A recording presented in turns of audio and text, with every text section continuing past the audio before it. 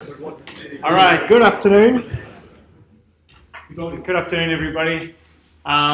So that's it, it's the April edition of our Undergraduate Colloquium. So been managing to keep that going. And this time we have one of our own staff here speaking. So I suppose it doesn't need much introduction for many of you. Scott Morrison. I'm Pierre Portal, for those who haven't met yet. Undergrad Colloquium, many of you know what it is now. It's a talk. So colloquia are talks in my department that are meant to be for the whole department, not just for one specialist team. Undergraduate colloquia, they are talks that are meant for our entire student population, and more often than not, they are, staff also learn plenty of maths by coming to these talks. So what we do is that we have the talk, and after that we have coffee or drinks, and given the time of the day, there's going to be drinks after. Scott will be there for a little while. Now, unfortunately, I have to run, so I won't be at that this time, but I'll be at the next ones. And I'm just going to give the floor to Scott, and what he's going to tell us about is everything about quantum mechanics that physicists have been hiding for us. Shamefully. Thanks, Scott. Thanks, Pierre. No, it's great to have a chance to give this talk.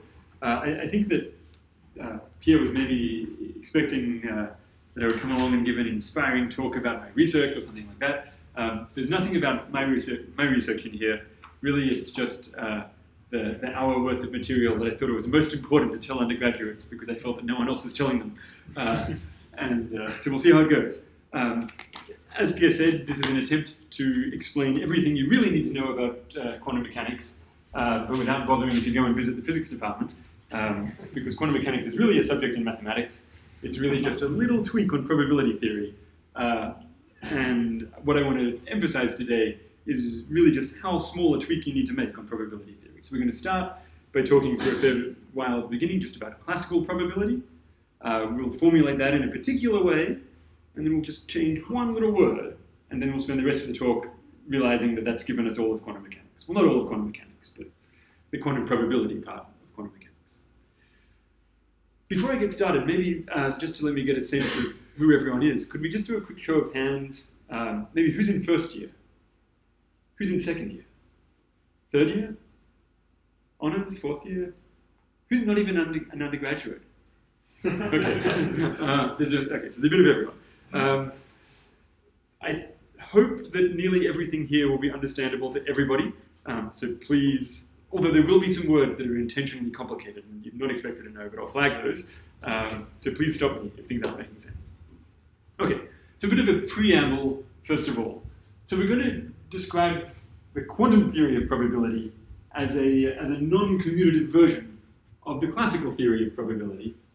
And this idea was really one of the first instances of a really pervasive idea in all through 20th century mathematics, which is just that anytime you've got some widget that's interesting, you should also go and think about non-commutative widgets, and they'll probably be interesting as well. I'll give you a few examples, but I want to emphasize that von Neumann's interpretation or language for quantum mechanics, right back at the beginning of quantum mechanics, is really the prototypical instance of this idea. And I think it's a bit sad that his version was sort of buried by the physicists, and that in physics departments you get told a very different story about quantum mechanics than this idea. So the next slide is meant to be scary, so don't worry. It's just a list of other places where this idea of non-commutative widgets has turned out to be really important. It doesn't matter if none of this makes sense or you haven't seen it. I just want to advertise a few things. So quickly, C of x, which to a mathematician just means the continuous functions on some topological space. Well, whatever those things are, it's an example of a commutative C-star algebra.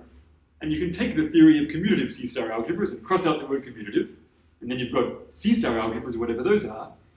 And this theme is meant to say, well, you should think of a general C-star algebra as some non-commutative analog of topological spaces. I know a handful of you have seen that, probably most of you haven't. Going on, you can take a Lie group, G, SU2 or something like that, and you can form something called the enveloping algebra, maybe if it's Lie algebra. And that gadget you can characterize as some sort of co-commutative Hopf algebra. Again, whatever that is, it doesn't matter. The idea is now we can just cross out this word co-commutative.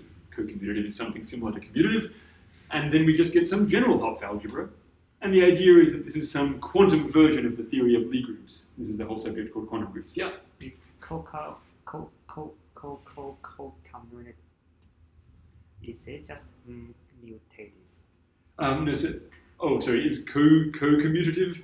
No. Okay, so this business here is that Hopf algebras have both a multiplication that takes two things and spits out one thing, and a co-multiplication, which is the thing that takes in one thing and spits out two things. And we're saying that co-multiplication has a commutativity condition, that the two things you get out can swap over, not change things.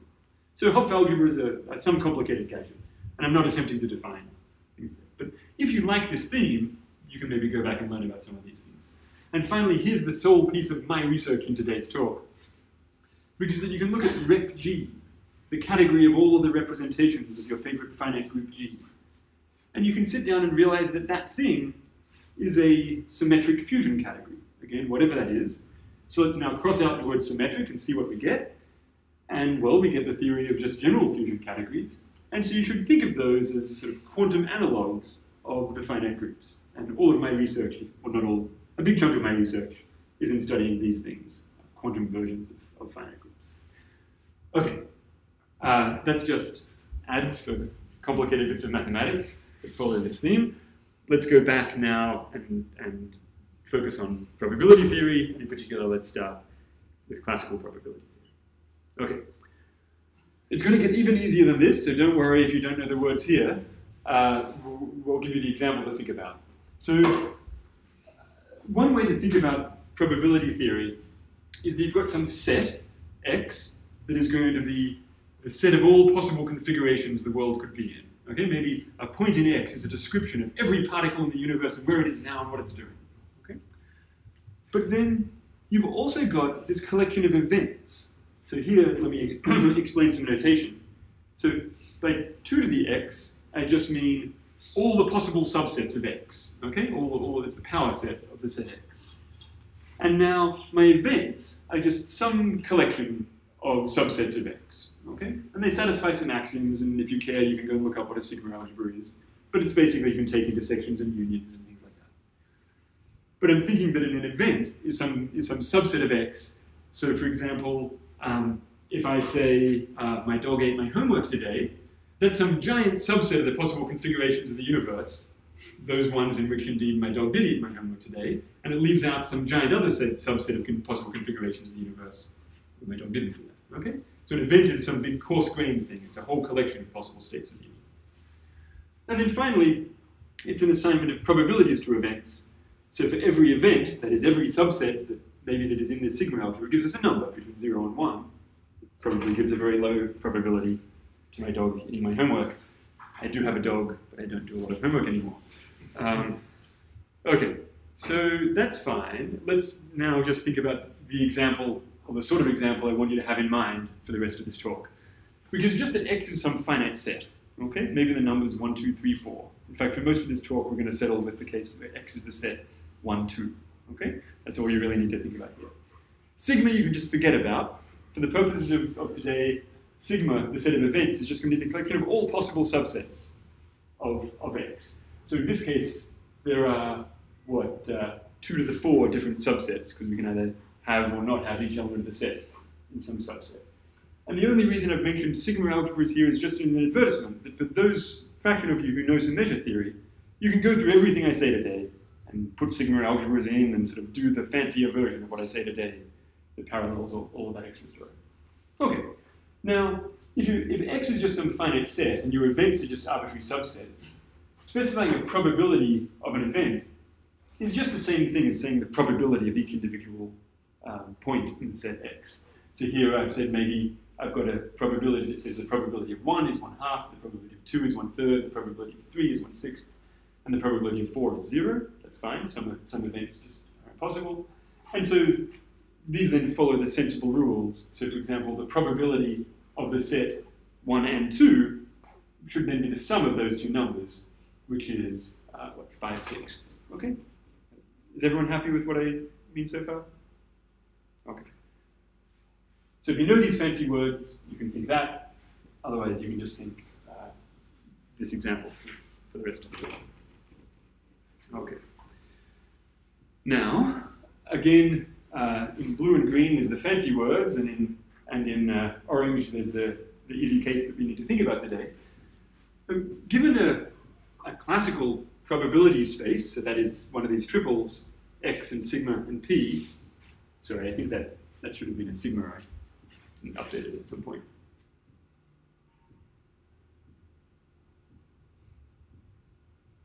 Okay. Given one of these probability spaces, you can talk about the algebra of observables. Now, it's something complicated if you're doing the general case, but it's basically just functions on your set x valued in the complex numbers. And maybe we ask that they're bounded if our sets are infinite, and maybe we ask that they're sigma measurable, whatever that means, if we've got a sigma algebra. But in a case like this, all of this means is just the set of all functions from the set x to the complex numbers. Okay? So in our example, this L infinity gadget of the set 1, 2, 3, 4 is just c to the power 4. It's just 4 complex numbers, the value of our function on 1, the value of our function on 2, the value of our function on 3, and the value of our function on 4. Okay? So generally, so this is the sort of thing that I want you to think about. If you've got some finite set x, the algebra of observables is just c to the power n, where n is the size of that set. Okay. But there's also this thing that I'm going to call a state.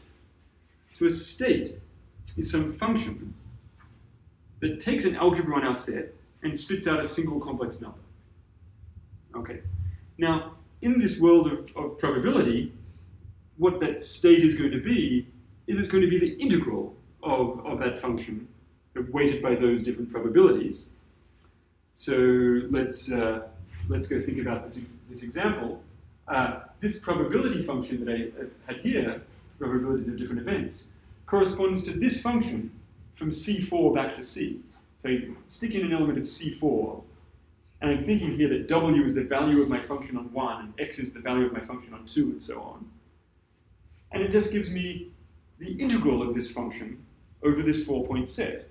That is, it gives me the value at the point 1, weighted by the probability of 1, so that's half times W, plus the value at the point 2, weighted by the probability of the point 2, plus the value at the point 3, weighted by the probability of 3, plus the value at 4, weighted by that 0 probability at 4. Yeah? Is there any good way of thinking about complex probabilities? Notice there are no complex probabilities here. Okay. The probability function, the p, associates to every event an honest number between 0 and 1. Okay? It's only these functions, these observables, that are complex valued. Okay? And you're not meant to interpret those as probabilities. So these complex valued functions here, you might think they might be, like if your set x is the actual configurations of the real world, these functions might be, what's the temperature in Madrid today? They might be, what's the largest complex number that someone wrote down on a Math 1014 exam yesterday? I mean, they're just things you can measure about the world that might be complex numbers, but they're not at all probabilities. And then, yeah, okay. Yes? Is the state, is it sort of like where the thing about the state is evaluating the observable? Yeah, so what is the state? This is hopefully on the next slide, but we'll see. Here, the state was just telling you the expected value of your observable given this probability of all different events. Okay? So it's just giving you the average value of your function weighted by the different probabilities of different individual events. Okay. So we're now about to do something a bit strange, which is that we're going to try and forget all of this stuff, the underlying set of actual configurations of the world, the list of events that we're allowed to talk about, and the probabilities of those events. And we're only going to think about the algebra of observables and a state on it. Okay? We're going to try and re-encode everything we say just in terms of these two gadgets, and we'll never mention the underlying set again. Okay? This is going to be the trick that lets us do quantum stuff. So, here's another version of what a classical probability space is. Okay. Whew. It consists of a commutative von Neumann algebra. Don't worry about that, because for today we're going to think about finite dimensional algebras, and the only finite dimensional commutative von Neumann algebra are C to the n. Okay? So C to the n, you know that's a vector space. Who doesn't know what an algebra is in the room? Everyone who's in first year probably is allowed to put up their hand at least.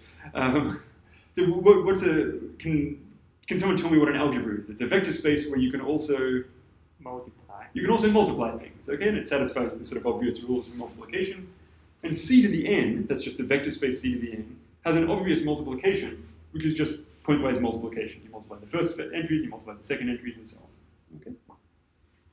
Okay.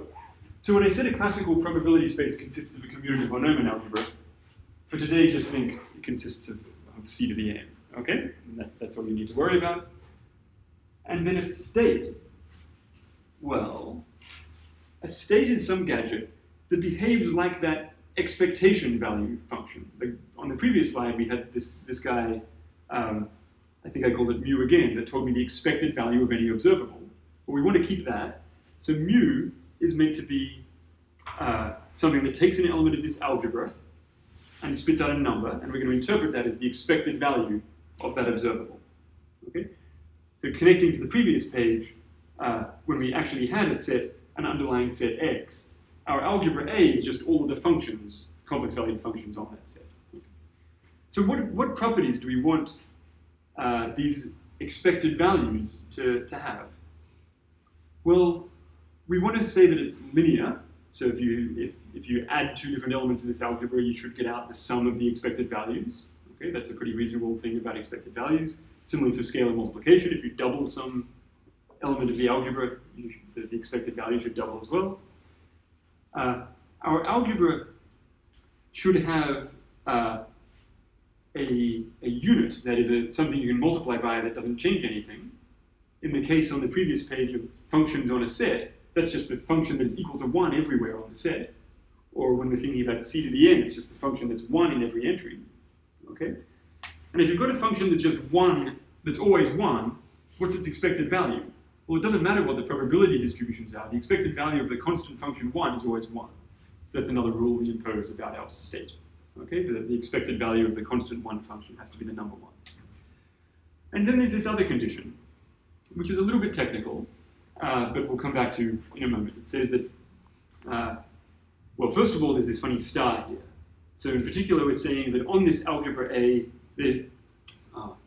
poor notation, this A here is in a different font than that A there. I should have fixed that. This is a curly A, and it's the whole algebra, okay? And this A is an element of that algebra. I should have used a different letter completely. Okay, so first of all, we've got this star, which says we can take an element of the algebra and produce some other element of the algebra. And all you really need to know is that in this example of C to the n, it's just complex conjugation of all of the complex numbers. Okay, so this is just saying if you take any element of the algebra and you complex conjugate it and you multiply it by itself, its expected value is not any old complex number, but actually a non-negative real number. And we'll see why that's important on the next slide. But for now, we're just trying to axiomatize how expected values of observables behave. Okay, they're linear. The expected value of the constant 1 function is 1, and then this funny one, the expected value of A star A is non-negative. Okay. Let's try and make sure that we understand all of the states on the commutative algebra C to the n. Well, okay. First and foremost, a state has to be, remember, a linear map from C to the n to C. And the only linear maps from C to the n to C are things that look like this. Mu of v, that's some vector in C to the n, looks like v dot w, but this is just the inner product of v with some other vector w. So it's v1 times w1 plus v2 times w2 plus up to vn times wn, where w is some fixed vector in C to the n. Okay, that's just what linear functions from C to the n to C look like. All of them are like that. Okay. Now, we can just go through the other conditions for states. In the algebra C to the n, the multiplicative identity is just the vector 1, 1, 1, 1, 1. And so if we look at mu of that and check that that's equal to 1, we'll just plug this guy into that formula for v, and you just see that the sum of the entries of w has to equal 1. Okay? Now, we get to the slightly scary one. So the star operation on C to the n is complex conjugation. So vectors that look like A star A for some A are just exactly those vectors who don't have complex entries, but who have non-negative real entries, okay? So all that we're saying is that if you take mu and you stick in a vector with non-negative real entries, you better get something that's non-negative and real, okay? And it's pretty easy to see that that forces that each of the wi's are also non-negative and real. If one of your wi's was complex or negative, you could just look at kind of this corresponding EI, the basis vector with that same I, stick that in here, and you'd get out a number that was also complex or negative, whatever. Okay? So what did we learn? We learned that a state on C to the n is some list of numbers W1 through Wn. They add up to 1. They're all non-negative and real. Okay? And that's exactly just putting a probability measure on the set 1 through n. Okay? It's assigning a non-negative real number to each number 1 through n, so that they add up to 1. Okay? So states on C to the n are the exact same thing as probability measures on the set 1 through n. How do people feel about that? Who's angry? Who's upset? Okay. Ask questions now, if you want to about it. Okay. Okay, so we've understood what all the states on C to the n look like. Okay, so we're almost ready to do all of quantum mechanics. On the next slide, I'm going to tell you all of quantum mechanics. Okay, so let's just remember what we've said so far. A classical probability space is a commutative von Neumann algebra A, and for example, you could just take C to the n with pointwise multiplication. Along with the state, mu, from the algebra to the complex numbers, which is linear, mu of 1 is 1, and mu of A star A is non-negative. And for example, you could take mu of v, so v here is in C to the n, is v dot w, where w is some probability distribution on the numbers 1 through n, i.e. an n tuple of non-negative real numbers. Okay. So just some interpretation here. We're thinking of the element of an element f in this algebra. Well, you call an element of this algebra an observable, and secretly we're thinking of it as just some function on that set x that we had back on the very first slide. Okay, but remember we're trying not to mention the set x. We're only talking about the algebra. So secretly we're thinking of elements of the algebra as functions on some underlying set, that x at the beginning. Okay, and the state mu represents our knowledge of the system, that is mu of f, is the expected value of the observable f given our current knowledge. That is, it's the average value over the set x with respect to that probability measure. But I really have to put this bit in quotes because we're not thinking about the set x in probability measures, we're just thinking about the algebra and the state. So we interpret mu of f as the expected value of an observable. Okay, so what's quantum probability now? You can probably guess from the lead in the first slide all that we have to do now. Does someone want to tell me what we have to do to get a quantum probability space? Yeah, we just cross out commutative and we've got quantum probability space. Great. Okay. So a quantum probability space consists of a von Neumann algebra A, not necessarily commutative, and a state satisfying exactly the same list of axioms as before. So let's have some examples. Well, now that our von Neumann algebras don't have to be commutative, there are lots more examples. And the simplest and best example you should think of is just the algebra of 2 by 2 matrices, complex matrices. So these guys, what can we do with them? We